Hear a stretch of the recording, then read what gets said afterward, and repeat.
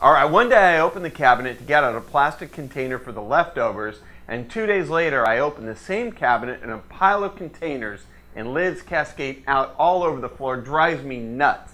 How do they get so disorganized so quickly? Well, I have a few solutions. Check it out.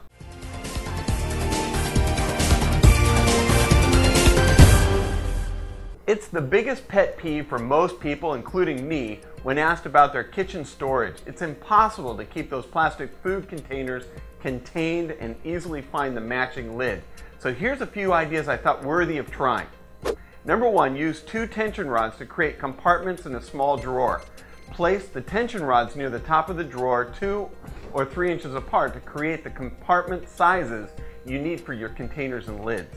Number 2, get a couple of under-the-shelf baskets for the lids and store the containers below.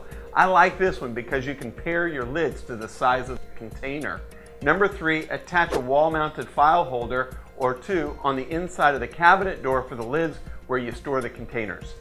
This keeps the lids accessible, and again, you can store the matching lids with the containers that they fit with.